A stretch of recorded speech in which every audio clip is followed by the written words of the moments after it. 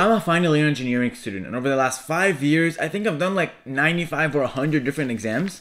So I'm gonna share with you how I studied for these exams, what my schedule and calendar look like, all the different study techniques that I use, how I plan my day, and strategies that I implement for when I'm studying alone versus when I'm studying in groups. Let's start off by looking at my calendar and showing you how I plan my studying days around my exam days. I'll give you an example from September to December 2019 where I was in my 3B term, and I'm showing you that example because that term is known to be the hardest term for engineering students. So let's bring out my calendar. For every semester, I create a 4-month timetable at the beginning of the term that includes all my deadlines and gives me a clear view of everything I need to get done. In red, you'll see highlighted are things like exams and midterms. In yellow, I highlight all the assignments, projects, and lab reports I have due. And in green is where I highlight the job interviews that I have coming up.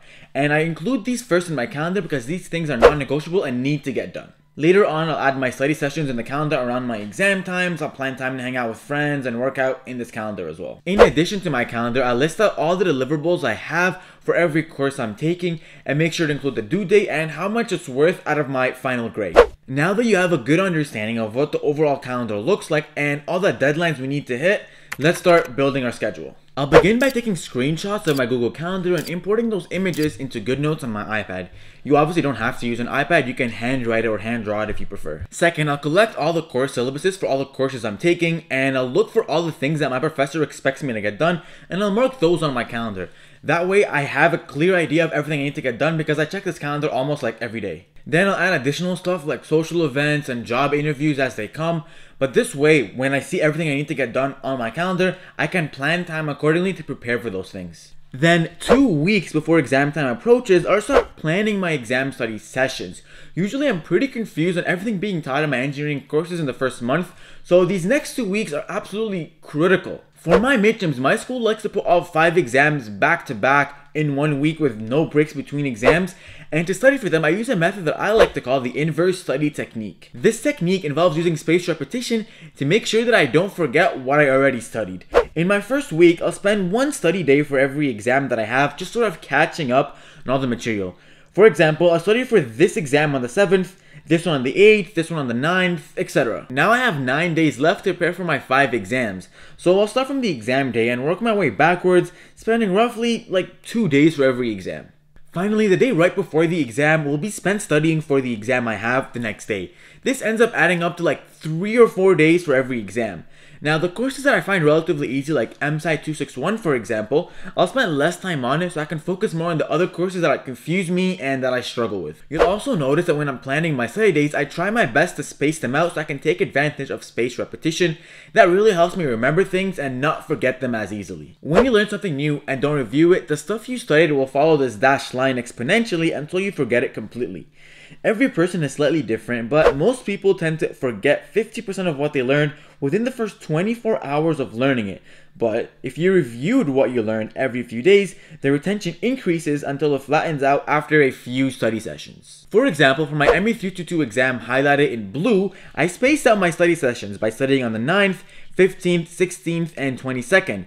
This approach is so much better than cramming all my studying the day before the exam. Anyways, this is the study approach that I use to plan all my study days for all my midterm exams, and I also apply the same thing when studying for my final exams as well. Luckily, my school doesn't put my final exams all back to back, so it's a little less stressful than my midterm exams. Now that you have the schedule with all your study days planned out, let's talk about what you should actually do on those study days. And now, because engineering courses involve a lot of math, equations, and problem sets, the more practice you do, the better you'll become at understanding these confusing engineering concepts. For example, let's look at my ME 322 course. I'd start off by having a quick look through my notes to understand sort of the bigger picture of the course and try my best to understand the class examples he talked about in class.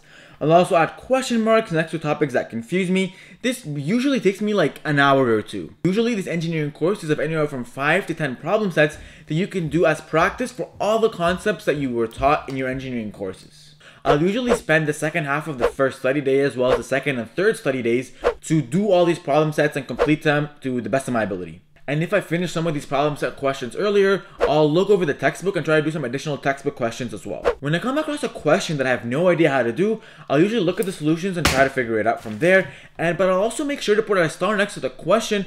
That way I know to come back and redo this question later on to make sure I can do it without looking at the solution. On my 4th study session, I should have all my problem sets done by now, and I should have a good understanding of all the material taught in the course. Now, I'll spend the first half of the last study session sort of reviewing all the questions that I struggled with earlier, and then I'll spend the second half of the study session creating a cheat sheet or a summary sheet of all the material that was taught in class. This summary sheet or cheat sheet is essentially a piece of paper that contains all the information that was taught in class and all the information I'm expected to know for the exam. It will include a lot of equations, diagrams, flowcharts, etc. Its main purpose is really to give me a big picture of everything I need to know. And this usually shouldn't take you long, maybe like a couple of hours. Finally, if I have some additional time before my exam, I'll make sure to redo some of my problem set questions that I did earlier, especially the ones that confused me the most. The reason this is so important is because exam questions are very similar to problem set questions. All you gotta do is just make sure when you're doing these problem set questions, you're not memorizing how to do them, but you actually understand the concept behind what is going on in the question. Now, when it's like a couple hours before the exam, I usually don't study in that time. I just take it easy, relax. I'll maybe have a quick look through my summary sheet, but I wouldn't really stress myself out, a few hours before the exam. Now, you should have an organized study schedule as well as a plan for all the things you're expected to do on your study days. But should you study alone or in groups? Both have their benefits and drawbacks. But if you find a group to study with that isn't too talkative and every group member has the same level of understanding, then I recommend studying in groups. Just make sure that your group isn't constantly rescheduling your study sessions and no one is distracting you, because when you guys are studying, it should be fully studying and not hanging out. The reason I recommend studying in groups so much is because when you face a confusing concept, instead of you trying to figure it out on your own, you basically have more than one mind trying to figure out this concept. And more likely than not, if there's a concept that confuses you, someone else will probably have a better understanding of it and be able to explain it to you, making your engineering courses a little less stressful. But that's it. This is how I've been studying for my engineering exams for the last 5 years to be able to get high grades and end up on the dean's list. And this is it for this video. I hope it brought you value. If it did, please make sure to like and subscribe, and I'll see you in the next one. Peace! We'll be right back.